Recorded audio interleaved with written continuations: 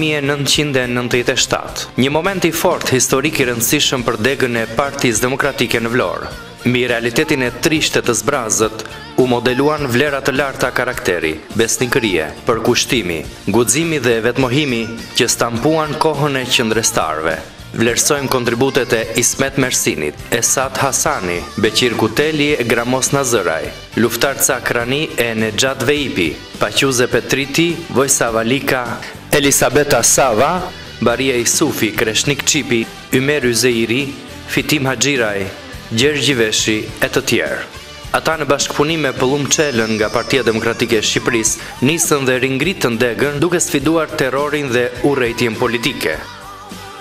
Nderimin më të madh për të gjithë rolin, për të gjithë kontributin tuaj në historinë e këtij kombi, për kontributin tuaj në ndërtimin e demokracisë, për vizionin tuaj, për dashjen e qytetarëve të Vlorës, qytetarëve shqiptarë. Sot binomi historik i themeluesve dhe qëndrestarëve përcjell mesazhe për brezat, për antarët aktiv të partisë. Ky përvjetor historik i degës së Partisë Demokratike Vlorë përkon me vitin elektoral, me vitin e ndryshimit. Vlerat tona më të mira duhet të ngjizen me historinë e këtij qyteti. Ne do t'ju kthejmë pushtetin qytetarëve. Ne do ta fitojmë betejën me oligarkët. Ky qytet, kjo Shqipëri, meriton të udhëhiqet nga vlerat më të mira nga njerëz që e duan atë. Këtu në Vlorë, Partia Demokratike ka marrë gjithmonë një frymëzim të madh. Sepse Vlora i ka thënë çdo demokrati shqiptar. Ju demokratë të Vlorës i keni treguar çdo demokrati shqiptar një mesazh të madh dhe të vërtetë. Urojmë Partinë Demokratike Dega Vlorë gëzuar 26 vjetorin e lindjes.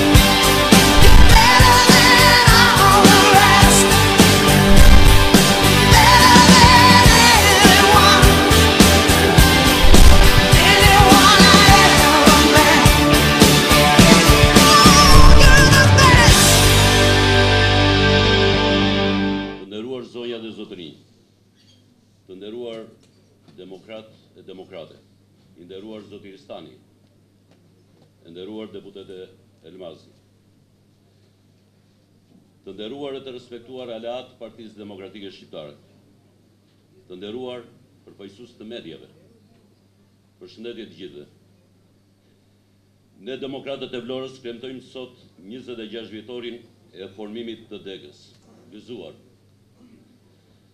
E konceptuar si takim brezash, gjirasni të shpreh mirënjohjen pafund për ata që nuk janë fizikisht, por që në vite i kanë dhënë vlerë historisë së kësaj partie. Gjirastin të kërkojnë ndjes që ndoshta dhe për defektin ton mungojnë shumë dhe shumë antarë të tjerë ndër vite apo kontribues dhe mbështetës të Partisë Demokratike. 26 vite më parë, intelektual kurajoz dhe jo vetëm, detyruan pushtetarët e asaj kohe të pranonin pluralizmin e vërtet dhe jo alibin me formimin e degës Partisë Demokratike Vlorë.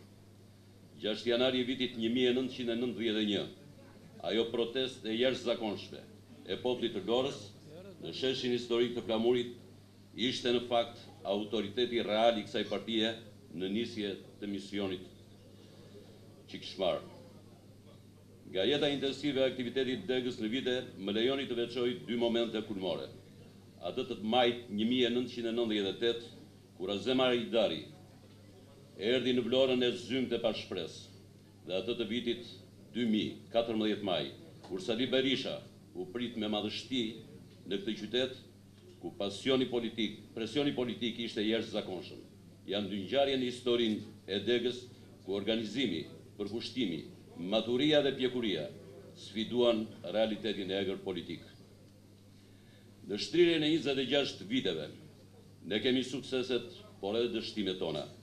Sot, ato janë kthyer në eksperiencën tonë. Sukseset janë modeli që duhet përsosur. Dështimet janë refleksioni ynë për të korrigjuar. Janë dyshina që çojnë rrugtimin tonë në destinacionin e fitores. Të nderuar demokrat, ky 26 vjetor del nga klisheja e festës. Realiteti i këtij qyteti e kërkon këtë. Kjo fest është edhe angazhim, është përgjegjësi për të sjellë ditë mira e të gëzyeshme për të gjithë. Ky vit na jep mundësinë. Ky vit elektoral është specifik. Ne nuk kemi garë me të majtën edhe programet e saj. Ne kemi garë vetëm me oligarkët. Betejja jonë është ajo e qytetarëve. Ne jemi me qytetarët. Partia Demokratike Shqiptare dhe kryetari i saj, zoti Lulzim Bashaj, do të kthej pushtetin qytetarëve. Ne do ta fitojmë këtë sfidë fitore dhe gëzuar edhe një herë. Ju falenderoj. Përshëndetje vëllezër dhe motra vllonjat.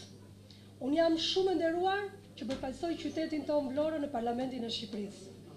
Jam shumë krenare që ju përfaqësoj ju demokratëve të Vlorës, por do të jem edhe më shumë krenare nëse në 18 qershor Vlora do të gdhihet blu. Blu siç kemi detin, sepse ne vlonjatët në fakt nuk e durojmë dot diktaturën. Vlora ka bërë histori. Ju kujtohet se la Musaj, gunat mbi tela kur rodhëm në det italianët. 18 qershori do të jetë hedhja në det e Edi Ramës. Por nuk do ta shpëtojnë dot as ato skafet me drogë që nis për ditë me mirat ton drogë nga Bregdeti i bukur i Vlorës. Absolutisht jo. 18 qershori është një sfidë e madhe për gjithë vlonjatët, demokratët vlonjat, po për gjithë shqiptarët, po dhe kombin shqiptar në përgjithësi. Në 18 qershor duhet largojmë të keqen. Ato të keqe që ka zënë vendin dhe e ka mbërthyer. Shikoni Vlorën, qyteti më i bukur në Shqipëri për nga bukuritë natyrore, me njerëz të mrekulluar, me njerëz punëtor, nuk janë vlonjatët, as trafikantë as gjë, janë të tjerë që e bëjnë atë në Vlorë. Po pse duhet Vlora, palë qeverisjes 4 vjeçare të Edi Ramës, të radhitet qyteti me papunësinë më të lartë bashkë me Tiranën në Shqipëri? 18 qershori do të jetë dita kur do të ndaj të keqen nga Shqipëria dhe shqiptarët. Unë jam shumë e bindur dhe mesazhet e para erdhën. Lulzim Basha, kryetari i Partisë Demokratike, u anisi ato që nga Washingtoni. Pritjet dhe bisedat e zotit Basha si kryeministër i ardhshëm i Shqipërisë i pan të gjithë shqiptarët. I përforcoi dhe në rrugëtimin e tij dhe vizitën e tij në Bruksel edhe në Berlin. Në fund të fundit, jo se ne duam ta bëjmë Lulzim Bashën kryeministër, por ka nevojë Vlora, Shqipëria dhe gjithë kombi shqiptar që të ketë kryeministër një shqiptar dhe jo një tradhtar si Edi Rama. Edi Rama nuk është se ka punuar për Vlorën, është kryedeputeti i Vlorës. Çfarë i bëri Vlorës? Asnjë gjë. As 800 vjet nuk mund të bëj asnjë qeverisje rilindase ato që bëri qeverisja e Berishës së 8 vjet.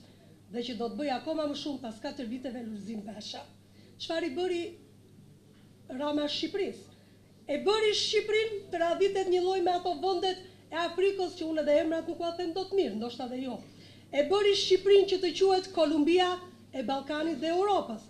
E bëri Shqipërinë dhe kërkon ta kthej në një Meksik, aty ku mafia ka në dorë pushtetin.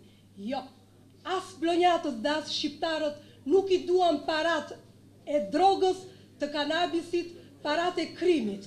Në fund të fundit në 18 qershor dhe ne duhet fillojmë punën që sot në këtë 26 vjetor të demokratëve, në 18 qershor ne do të ndajemi përfundimisht, jo nga një qeverisje, absolutisht jo, por në 18 qershor pushteti do u kaloj qytetarëve, dhe kjo mund të bëhet vetëm me Lulzim Bashën kryeministër. Në fakt e tha Gramozi në fjalën e tij, edhe kryetari i partisë e përmendi në këto që pam, në pamjet, por unë doja të thosha një gjë. Ne nuk jemi shumë në numër, por mos e konsideroni veten ushtar. Të gjithë ju këtu dhe ata që nuk kanë ardhur sot, për ndonjë pakënaqësi, çelëmbetje se kemi bërë plot gabime edhe ne në vite. Qoftë në qeveri, qoftë në ministra drejtor, por qoftë edhe drejtuesit e partive, faktikisht, Partisë Demokratike të Vlorës e kanë fjalën. Pra, secili prej jush nuk është një ushtar, po është një general. general që duhet të drejtojë ushtrinë e fitores në 18 qershor. E them këtë për faktin se Vlora ka bërë të bën histori. Vlora nuk i pranon dot diktaturën dhe diktatorët. Sot nuk kemi asnjë gjë tjetër në krye. Nuk kemi një qeverisje socialiste. Sot kemi bijt dhe nipërit e diktatorëve. Por kanë më shumë se ta. Çfarë kanë? Kanë mafjen, krimin dhe bandat. Thjesht këta janë pasuruar më shumë sot. Me çfarë? Me parat, djersën dhe gjakun e shqiptarëve. Kush nga juve këtu mund të më thotë që sot kam shumë para se dje në xhep? Absolutisht jo, as unë nuk kam. As Beni jam shumë e sigurt për këtë. Kjo sepse misioni e Edi Ramës ishte që të varfëronte sa më shumë shqiptarët, se duke qenë më të varfër mund edhe të shtypte më shumë. E thash në fillim dhe po e them, në 20 vlonjatët hodhën në det italianët. Në 18 qershor nuk do ketë skap apo anije që ta shpëtoj Edi Ramën nga Vlora dhe nga përmbyti dhe kapitullimi i tij. Në fakt, në 18 qershor, uragani demokrat do ta bëj blu pjesën më të madhe të Shqipërisë. Dhe unë jam e bindur që fitoria do të jetë dhe këtu në Vlorë. Pse? Sepse vlonjatët do të fitojnë për veten e tyre, për dinjitetin e tyre. Çfarë bëri ky? Bleu me 2000 lekë dinjitetin e votës, 30.000 lekë, 50.000 lekë të vjetra, dinjitetin e të varfërve. Ky është dhe më ciniku i zi që mund të ekzistojë nga gjithë udhëheqësit pas Enverozës që ka pasur ky vend. Të blesh varfërin, të tallesh dhe të jesh cinik me të. Ky është i pa shpirti Edi Rama. Ju falenderit.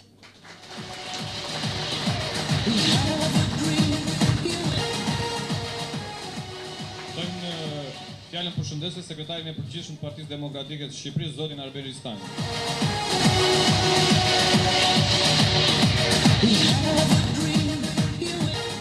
Përshëndetje. Kam nderin dhe kënaqësinë e veçantë që festojmë përsëri së bashku sot ditëlindjen e Partisë Demokratike, 26 vjetorin e krijimit të degës saj në qytetin e Vlorës. Ju përcjell përshëndetjet më të mira, më të përzemërta, më të ngrohta nga kryetari Basha. Është ditë e bukur, ditë e mirë, ditë datëlindje, ditë që kujtojmë, ditë që i kthehemi memorjes tonë.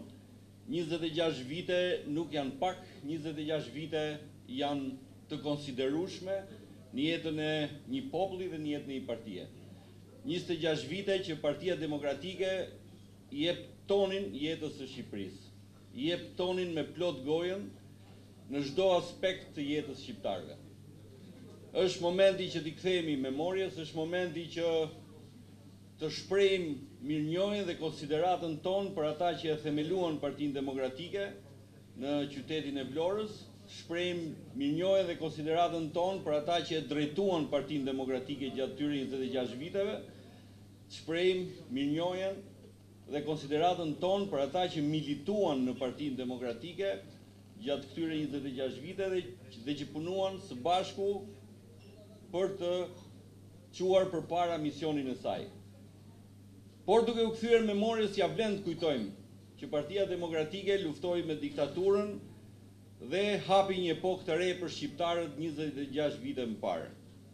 Të kujtojmë që Partia Demokratike ishte ajo që antarësoi Shqipërinë fillimisht në KSB, e quajnë atë kohë Këshilli i Sigurimit dhe Bashkëpunimit Evropian, për të ardhur më tutje, për ta bërë Shqipërinë vend antar të NATO-s, për të shkuar më tutje, për ta bërë shqiptarët që të lëviznin të lirë dhe pa viza kudo në Evropë, për të përgatitur Shqipërinë për të qenë vend antar i Bashkimit Evropian. Këto ishin pikat kryesore apo momentet kryesore të arritjeve të Partisë Demokratike gjatë këtyre 26 viteve në arenën ndërkombëtare, por për të kthyer dhe në vend janë 26 vite pune, 26 vite vjerse, deri dhe gjak i derdhur nga demokratët. Jo pa justifikim, por është plotësisht e drejtë ta themi që ndonse në këtë vend kanë qeverisur pothuajse në kohë barabartë dhe të majtët dhe të djathët, 26 vitet i takojnë Partisë Demokratike për shkak të arritjeve.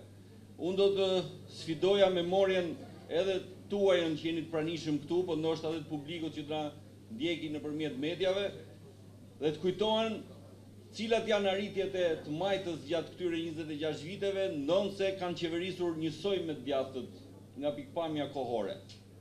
Askush nuk besoj se do mbaj mend një arritje të vetme, qoftë në arenën ndërkombëtare, qoftë brenda vendit. Çdo vepër në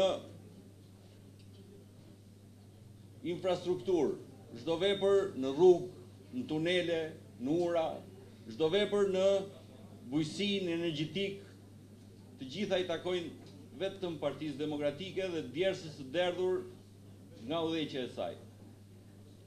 Dhe nuk është e rastishme sepse është një forcë e përgjegjshme politike, një forcë që ka menduar për vendin. Prandaj ne demokratëve na takon që të jemi krenar për partinë të cilës I përkrasim. Dhe sot 26 vite më pas, ja vlen ta kujtojmë të gjithë rrjedhën e rrugës që kemi ndjekur për të qenë pikërisht krenar. Do të gjej momentin dhe rastin të uroja sigurisht dhe kryetarin e ri të degës Partisë Demokratike, zotin Nazëri, I cili shpresoj shumë dhe jam I bindur që do ta udhëheq Partinë Demokratike në degën e Vlorës drejt fitores së afërt në zgjedhjet që kemi përpara, por dhe më tutje. Kjo është ajo që na karakterizon ne demokratëve, që e duam njëri tjetrin, sepse duke dashur së pari familjen tonë, mund të duam dhe jemi të legjitimuar të duam të gjithë shqiptarët. Kjo është ajo që na karakterizon, që të jemi bashkë me njëri tjetrin, që të respektojmë punën dhe djersën e gjithë secilit nga neve, në mënyrë që dhe në pushtet të respektojmë pikërisht ata që punojnë, ata që kontribojnë, ata që derdhin djersë për këtë vend dhe për Partinë Demokratike. Rotacionet politike janë të nevojshme. Rotacionet politike janë të domosdoshme në jetën demokratike të vendeve. Partia Demokratike humbi zgjedhjet në 2013. Bëri një rotacion paqësor të pushtetit, ashtu sikurse e meriton një forcë demokratike politike të lërë pushtetin ke pasardhësi. Të gjithë do kishim dashur që socialistët të drejtonin këtë vend mirë, sepse do të garonte pastaj e mira me të mirën. Do të bënim garë kush e drejton më mirë vendin. Por fatkeqësia është që ata po drejtojnë keq. Dhe unë dhe besoj dhe gjithë demokratët nuk jemi të kënaqur që të garojë e keqja me të mirën. Do kishim dashur realisht të garonte e mira me të mirën.